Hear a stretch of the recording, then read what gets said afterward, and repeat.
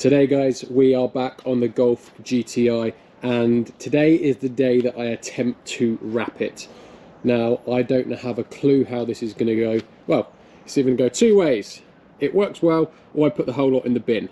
If I'm honest, I'm probably leaning towards putting the whole lot in the bin, because this is not my forte, this sort of stuff. So we are going to give it a go. I mentioned in my last video, I haven't actually got enough wrap to do the whole car because I was that unconfident. I only bought enough to do a few panels. So I'm going to try and do the easiest panel, which, well, I think is the easiest panel possibly, the bonnet. And I'm going to try and do this wing, and then I might try and do another panel as well in today's video, guys. So what we have to do first is some preparation. Now we've got to clean the bonnet. I won't be going too mad. I'm not going to take it around and get the jet wash out. I can't be bothered. So I'm going to put some water on it. I've got my bucket and sponge. I'm going to wash it down, and then I'm also going to clay bar the bonnet as well to get rid of all the impurities on the paint that you can't see, but when you feel it, you can feel the impurities. So I want to clay bar the bonnet as well and the wing to get all the crap off. Wash it again, dry it, and then we're going to go ahead and try and wrap the bonnet, this wing, and possibly maybe a door that's not damaged. Maybe that one. Give that one a go. So yeah guys, that is the aim for today's video. I might also have a go at repairing this door myself. I have actually had a look on eBay, etc., to try and find a near side front door, and they're about 200 quid, and most of them have a bit of damage on as well anyway, so I might as well just try and repair that. I mean, that's the only real bit of damage this door has. I mean, the rest of it's just a bad paint job. So if I can just repair this, then I can actually wrap the door myself. So I'm going to give that a go, and there are a few dinks that I want to try and possibly get out if I'm that bothered. I mean, it is a, what, 8-year-old car. It doesn't have to be perfect. Might try and sort this little bit out. I mean, doesn't really feel like it's going to be an issue if I wrap it.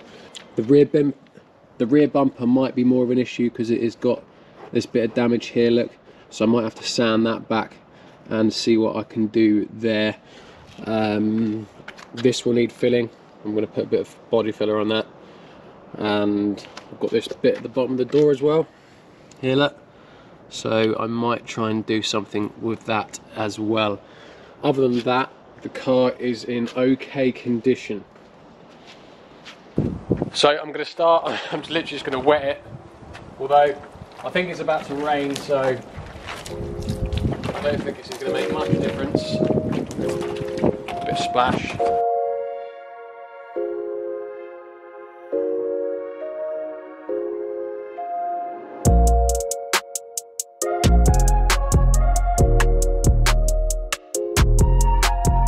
So now what I want to do is clay bar it, and that's this like material here.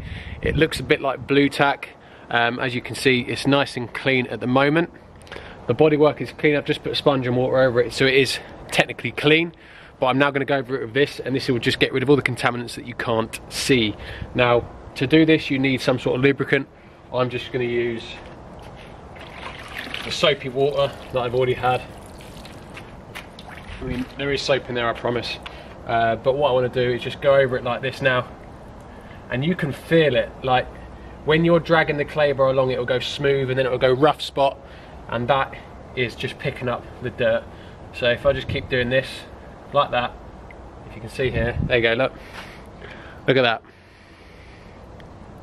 look how dirty that is just by doing that little bit there, and you couldn't even see it.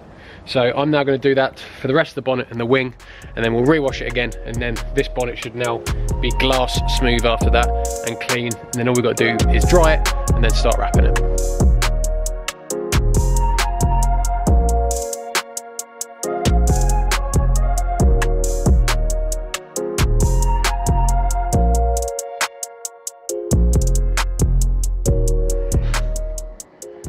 Now, I don't know how this is going to come across on camera, but it just goes to show the massive, massive difference even just spending 5-10 minutes clay barring can make.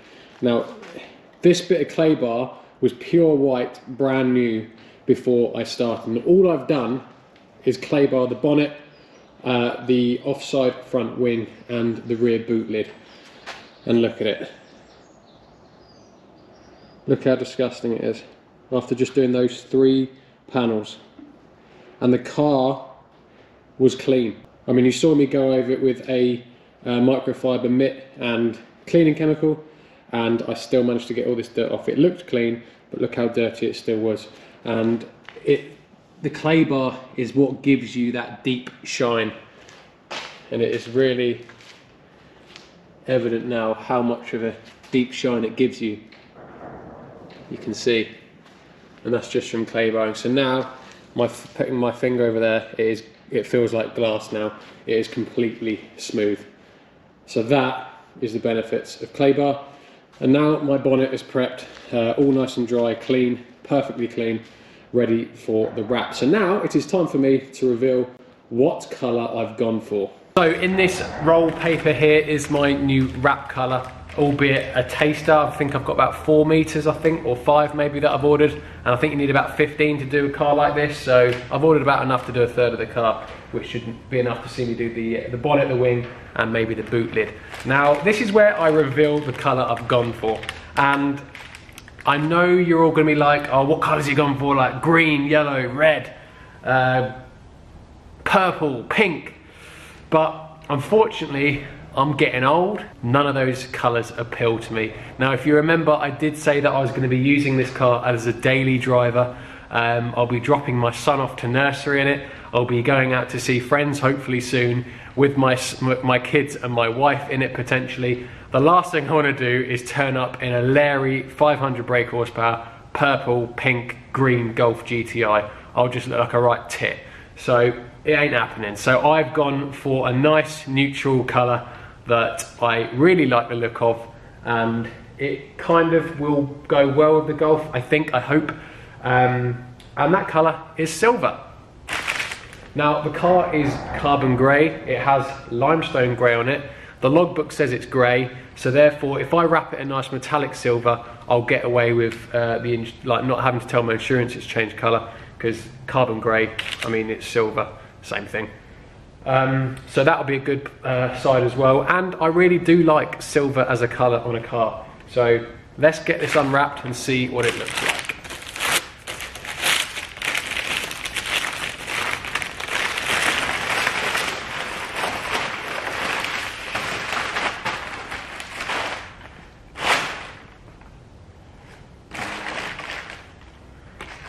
And there we go, metallic silver. Call me boring, I don't care, it's my car. But no, I really like that colour, and I think it will go really well on the rest of the car. As I say, I like silver, and this is my daily driver, so I want it to look half decent. So yeah, I really like the look of this. And for anyone that is wondering, this is a Hexis wrap. I did a bit of research, and I think Hexis was about where I'd want to be for ease of application and cost, and obviously quality of material as well. So yeah, right, I've never done this before, so I have no idea what I'm doing. So please, if anyone sees me doing something wrong, don't be that guy and put it in the comment. I have no idea what I'm doing, so that is my disclaimer. So I believe the first thing we've got to do is, obviously we've already prepped the bonnet, it's ready to take the wrap as far as I'm aware anyway. The first thing we need to do is get the correct material size. And I believe to do that, I want to got a couple of magnets here.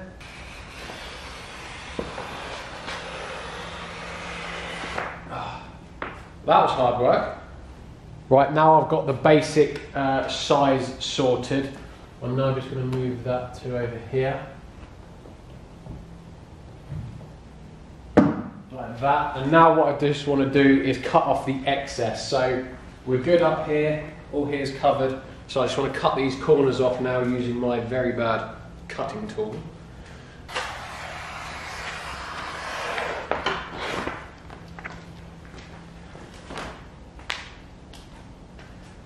And then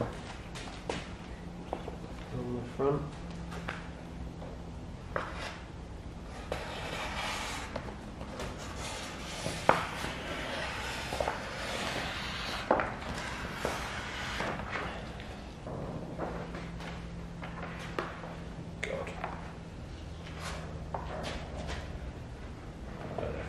correct or not.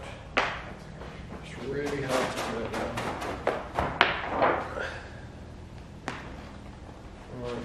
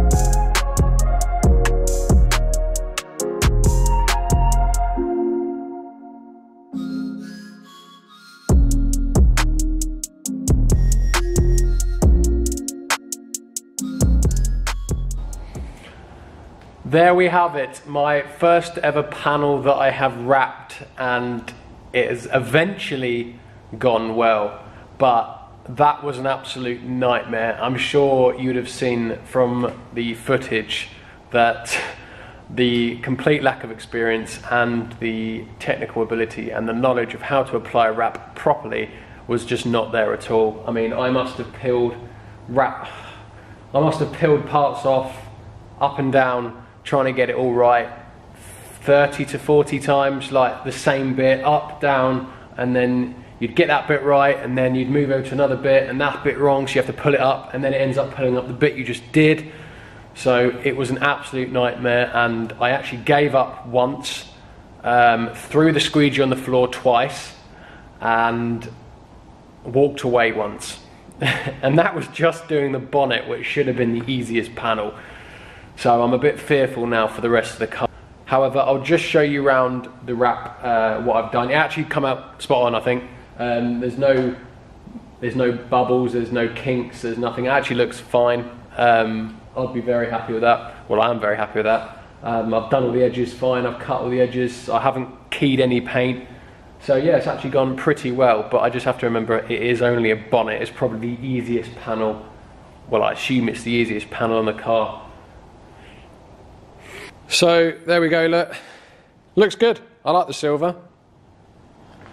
And you can see the job. So just going around it, look. If you can see, look.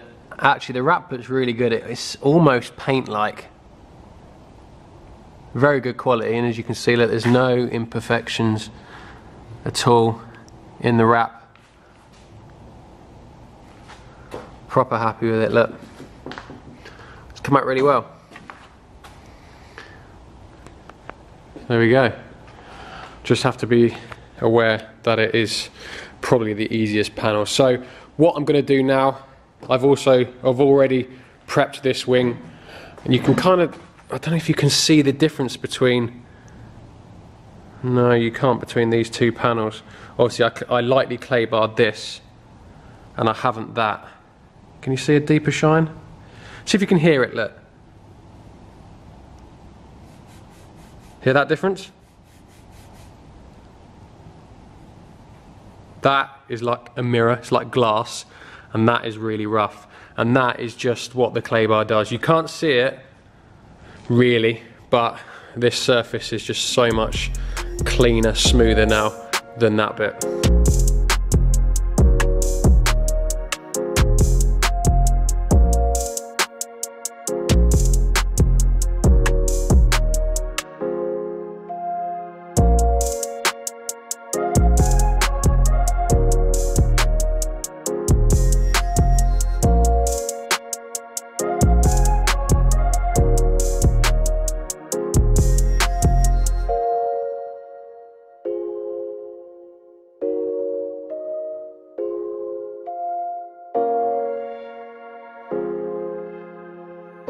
So this is really frustrating. I was minding my own business, doing it nicely up here, getting the wings spot on, come over to the wheel arch and notice, without me looking, it's torn itself, look, and torn right into the wing. So that's really pissed me off. I'm now possibly going to have to remove that whole wrap and cut out another one, so I might have just wasted that whole wrap. I am just going to try one thing. These are really stretchy, so I have just pulled it up from the bottom here. There is a bit of surplus here, so I'm going to try and heat it up and stretch it over. I have no idea if I'm going to be able to stretch that much, but I've only got one shot. Might as well give it a go, and otherwise I've got to remove it all and waste some wrap and do it all again, which is great. So I'm going to give that a quick go, see what happens.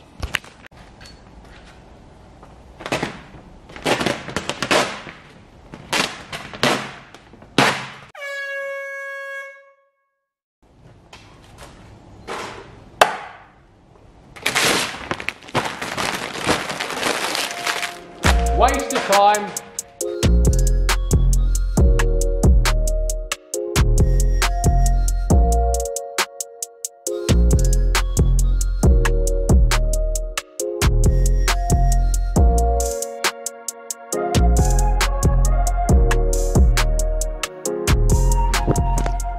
Right, I've just checked how much wrap I've actually got left, and it's not much at all, and I ordered 5 meters. And I've already used 5 meters just doing a bonnet and 2 wings. So I'm going to need a hell of a lot more. Apparently you need 15 to do a large hatchback, which is what this apparently is. So I'm not sure if I actually need more than 15 or not, I don't know. But I've only got, I was about to trying to tackle the front bumper. I thought that would be a good way to proper test whether I can do the rest of the car or not. But having a look, I literally have from there, no, not even to there, that's the, sorry, from here to there left, which is what, 1.5 meters. That's all I've got left. So yeah, definitely not enough to do the front bumper. So I am just going to do this wing. So before I can actually do it, there is a little dent here that I want to try and get out there, and I'm literally just going to use a very small punch and a little hammer and just try, because obviously I haven't got the wheel arch liner in, so I should be able to just punch that out.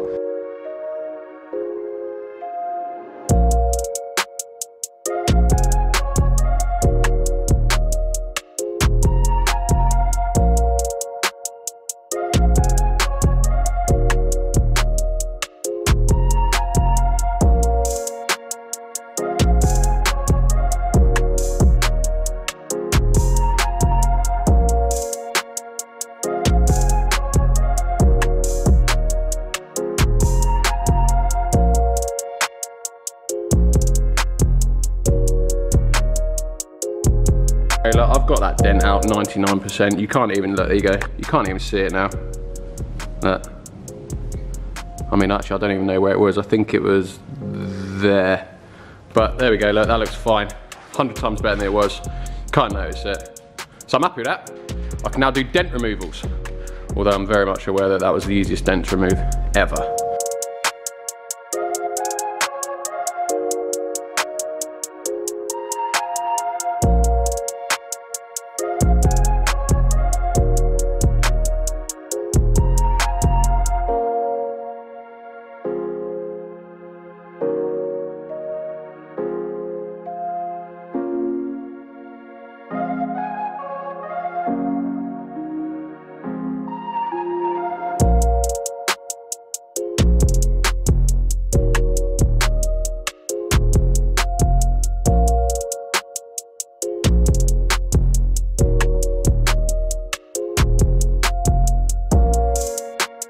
Right, I'm not sure how that just came across on time lapse, but that went so much better than the other wing. For one, I didn't get halfway through and realise I'd torn into the wing and had to scrap it and start again. And I just felt like it just went a lot smoother. Now, don't get me wrong, my method is probably still not what it should be. I have watched a video on YouTube, albeit a quick one, but I feel like I've kind of learned, or how I've learned anyway, it worked well. I've kind of learned how to manipulate the wrap a little bit more and how to do it, when to do it. So that went a lot better, and I felt a lot more confident cutting the edges as well. and doing the edges, because that was one of my main concerns, cutting into the paint. But I'll just show you around quickly what I have done so far. So obviously we've done both wings. It's not perfect, I'm not a rapper, this is the first time I've ever done it, so it isn't perfect. So like the edges, look, I'm not sure how to do the edges, so they are a little bit like that. I don't know how to do the edges, but I'm not overly concerned about them, to be fair. Just go down, look, as you can see. Dent in the wing's gone. And there's the bonnet. There's no air bubbles at all in anything. Oh, where's my camera? There you go. And here's the other wing.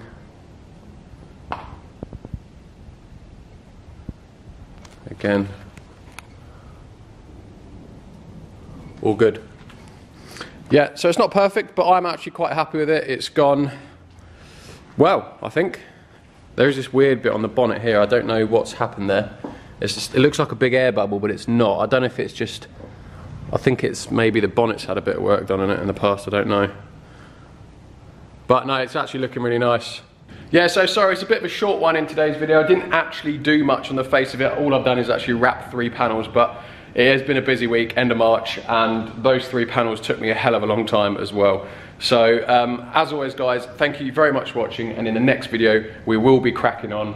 Hopefully it will quieten down beginning of April, and now I've got a driver to do some of the driving as well, so that should free up some more time for me, and then we can crack on and get this Golf fully wrapped.